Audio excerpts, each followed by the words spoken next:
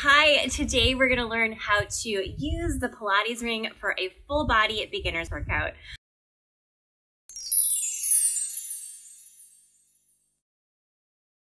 Hi, welcome to Wealthy Boss. My name's Mariah. Every week I bring you free barre, yoga, and Pilates workouts online. So if you're into that kind of thing, go ahead and hit that subscribe button. Today we're going to work our entire body utilizing just a mat and our Pilates ring. And this workout is brought to you by my meal planning mastery, which you'll hear more about at the end. Now let's get to work. We're going to start on our mat in a high kneeling position. Now you can always double up your mat or throw a blanket underneath if this bothers your knees at all. That ring is going to come between our hands. We're going to leave the fingertips open rather than death clenching it, okay? And we're starting with our breath activation. So I'd like you to take your arms up, reach them, tip your fingers up to the sky, and then see if you can shrug your shoulders up around your ears on the inhale.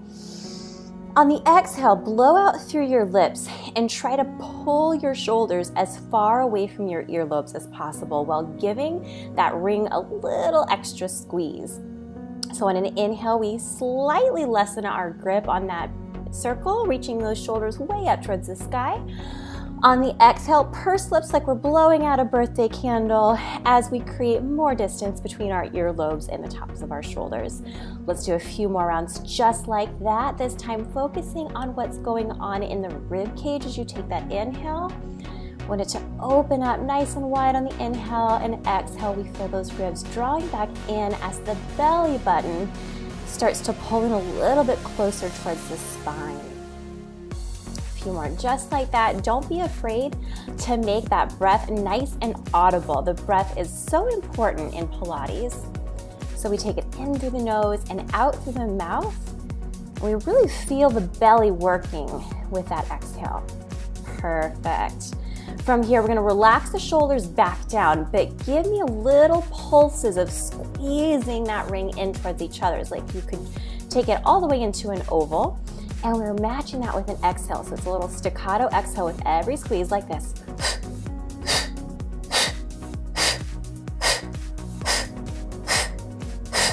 Really feeling those shoulders light up, feeling your lats light up, but let's create as much space as possible between the shoulder caps and earlobes for 4, 3, 2, and 1.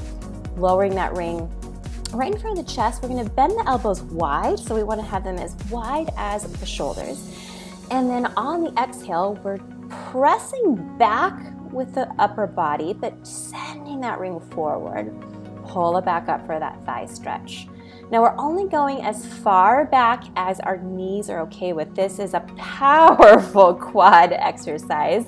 If you haven't done this one on a regular basis, I bet you're gonna feel the fronts of your thighs tomorrow and the next day. So we don't need to go further back than our knees are comfortable with, but we do wanna get just a little bit of activation in those thighs, or maybe a lot of activation. And we're just steadily pressing into that ring. So upper body is kind of getting some work the whole time as we extend that out. Remember, we don't need to death grip on that Pilates ring. It's not going anywhere. We're squeezing hard enough that it is gonna stay between our hands. I suggest those long fingers. How are those thighs feeling? Woo, golly. So this is a total body workout. We want to make sure we're feeling the lower body as well as our core and upper body today. How about 2 more? This feels so good to work our bodies. Last one. Fantastic. From here, we're actually going to come all the way up into a standing position. We're going to get a little combination action going here. So listen carefully. We're going to take that ring right in front of us, keeping arms long, giving a little steady pressure into that ring the whole time. Now I'm going to have you step back with your right foot into a lunge as you rotate towards the left knee. So we're rotating towards the forward knee. Could you step back together at the top of your mat? Give me a little chest press, just like we did with that thigh stretch. And then take it up overhead, take it back down. All right, let's do that again. Other side. So stepping back with your left foot, rotating towards your right knee. Take it back up to center, reach it out. and in, take it back out, it's up. Give me an extra little squeeze as those fingertips go up towards the sky, and let's take it again. So remember, we're stepping back, but we're rotating towards the front foot. So kind of challenges our brain a little bit with this rotation, which is also good to work the muscle between your ears, known as your brain. And you take your time with this one. We're not in a race. In fact, slower is like 99.9% of the time better in Pilates. That means that the muscle fibers are actually going to be under contraction for longer. It also increases the likelihood that we're going to get the form right, which is, of course, always going to give us more benefit from the work. You got it. Let's do 2 more on each side. Nice and slow. Remember, we're adding that chest press. A little overhead lift, and once those fingertips stretch up, it's an extra little squeeze, but let's relax the shoulders away from the earlobes. Last time, other side. Fantastic. So from here, we can go ahead and relax that ring down for just a second, rolling those shoulders out. We're gonna come into some sumo squats, so that means toes are facing forward, so feet are parallel, but it's a little bit wider than a normal squat, so maybe even like almost mat width distance. And we're gonna extend those arms overhead, and it's a little tricep kickback, so we squeeze that ring together and drop it down and up and down and up. So there are a couple things going on here. We wanna make sure that we are sending our bottoms a little bit further back behind us, almost so much so that you feel like you would be on the little edge of falling down onto your booty. That means that we're gonna be working the booty and the quads like we want to, and the hamstrings, as opposed to putting pressure on the knees. We wanna make sure always from this point out that the shoulders are pulling down away from the earlobes. And then, of course, it is steady pressure into that ring, but you're probably going to feel it a little bit differently as you lower the ring versus when you lift it up. So we're getting into the triceps. The shoulders are getting a little work as well. We're going to do 2 more before we take a little standing break. It's not really a break, but the legs get a break, just stand. Perfect. So from here, the arms come out long. Remember, nice long fingers forming, no death grip. And then we're just gonna squeeze that ring as hard as we can with that explosive out breath. So every time you're squeezing is when you're taking that nice staccato exhale, really feeling the belly pulling in, almost like you're coughing or sneezing, kind of the way your belly kind of pulls in. We're actually getting some standing core work in as we do this, and of course that chest is getting a workout here as well. Let's do 4 more. And then it's right back into another set of those squats with the tricep kickbacks. Now watch out if your shoulders are starting to sneak up around your ears. If they're on the tighter side, that can sometimes be more of an issue. And pretty much all of us these days have tight shoulders. I know I tend to. So just being aware of sending them down as far as they'll go today. Maybe sinking a little deeper into your squats if your knees are okay. You always gotta honor those joints. This is a short workout today, so we want to make sure we're getting the most bang for our buck.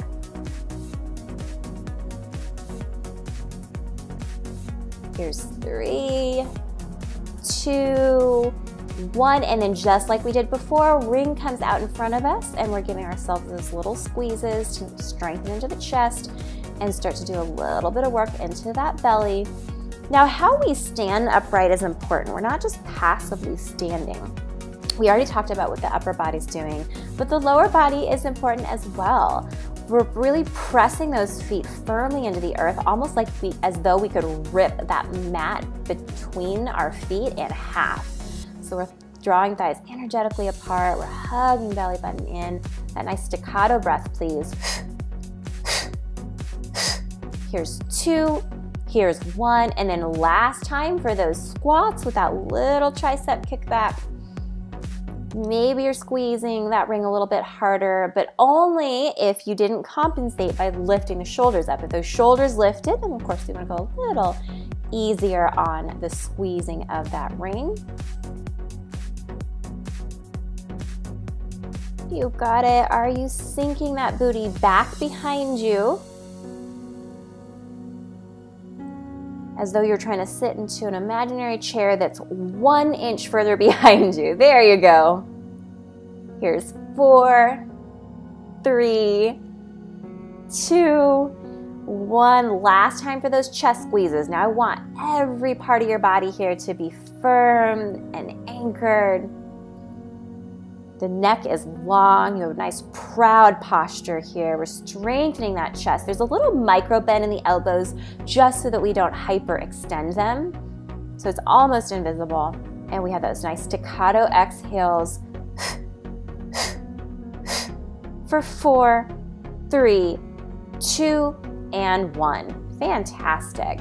We're going to make our way down onto our mats next. So we're going to come onto our back. Take that ring with you, of course. We're using this ring all day long today. And we're going to come into a bent knee position and kind of wedge that ring between the thighs. If you're using one of the more flexible, kind of lighter rings like I am, this may almost be a little bit more challenging to get the ring to stay.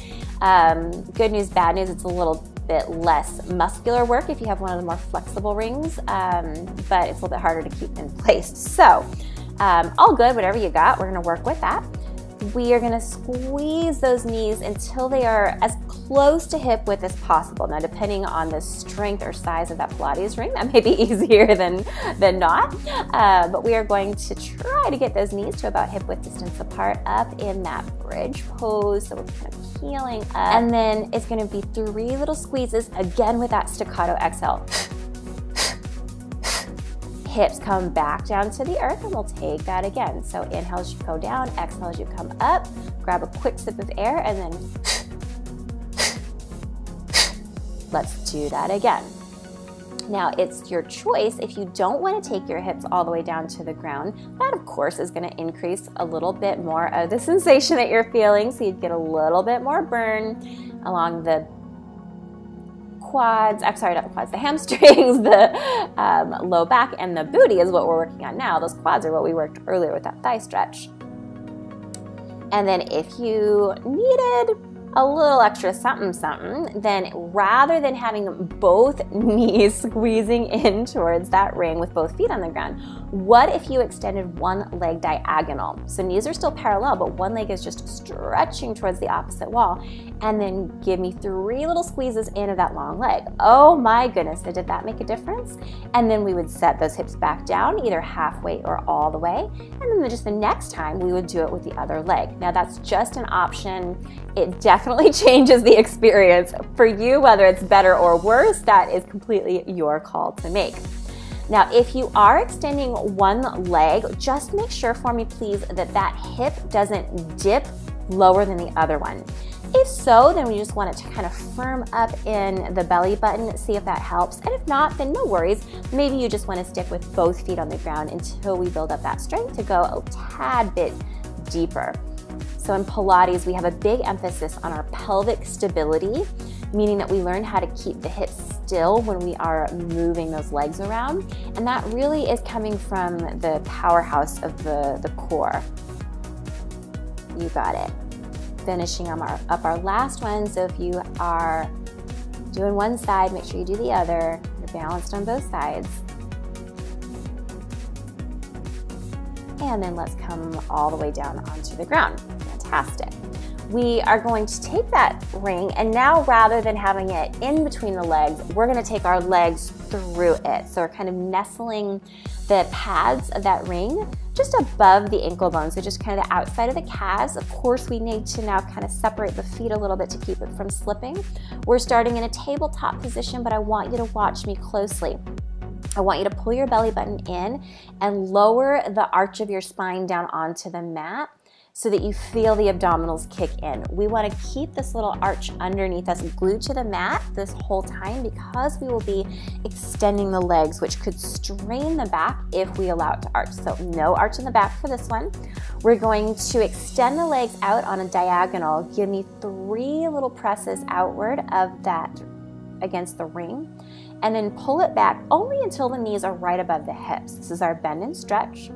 So we inhale as we pull the knees in, exhale, send them back out. Quick sip of air, and then let's do 3 little squeezes. Out, out, out. Technically, I guess it's called a press. If you're going in the outside direction, we'd call that a press rather than a squeeze. Good.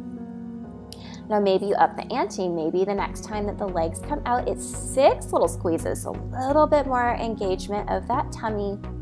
Remember, if you feel the back starting to arch, you want to kind of try to press it back down onto the ground.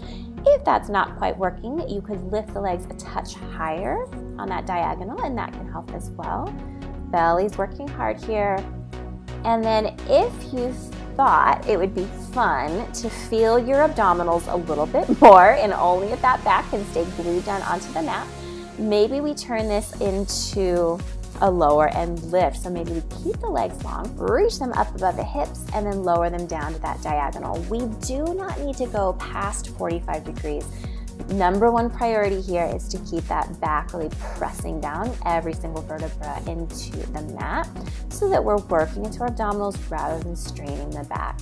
Again, maybe 6 little presses outward this time. And if this is not feeling good to your back, of course you can return to that bend and stretch where we bend the knees into that 90-degree tabletop. Let's find a couple more, utilizing that deep breath, especially as we take those little presses outward. You got it. And then let's just go ahead and unthread our legs from that. And take a moment. All right, we are moving into our Pilates roll-up. So I want you to choose what works best for you based on your leg length, which might sound kind of funny, but it makes a big difference, and you'll know right away which one is easier versus which one is harder. So if you are a little bit on the longer legged side, then working up to your Pilates roll-up may actually feel nicer to take one leg through. So I'm going to demonstrate one time without the ring, which works a little bit better for us shorter leg gals. So the goal here is to go nice and slow, but just experiment with me. See if it feels a little bit nicer to take one leg through, just pressing it into that padded portion. And then sometimes if your legs are on the longer side, that can actually help you as you're learning your Pilates roll-up come up. It's just all about kind of counterbalancing. For me, I don't really do very well with that because I have shorter legs. So if it's actually a little bit easier for you, I really want you to focus today on the form and on reducing the momentum of your roll-up. We want this to be super slow motion, just like we were watching this on like a slow-mo version. But that's just going to be us. That's going to be how slow we are. Powerful exhale as you come up. Good. And then let's roll all the way back down. We're at our midway point, but whether or not you had your foot through the ring, I want you to go ahead and take your right foot through it now. We're going to take a little hamstring stretch. Yes, yes, yes. Just kind of bending into the elbows. That should feel nice. Fantastic. Now we're going to repeat. So if you had the other foot for the full roll up in the ring, go ahead and continue. If you had no feet in the ring, then we're just going to continue doing what we were doing before. Nice and slow. It's a C curve of the spine. We should feel no strain in the low back as you lean back. If you're feeling a strain, then we want to kind of segment that spine, scooping the belly in. Slow, slow, slow. Resist that urge to flail up. We want to try to glue those feet onto the mat if both feet are down. If only one foot is down, of course, we're gluing that heel down onto the earth, seeing if we can keep that heel cemented down towards the mat. Let's do one more, please. And then we'll all meet, no rush, with the left foot through the ring, giving it a little stretch.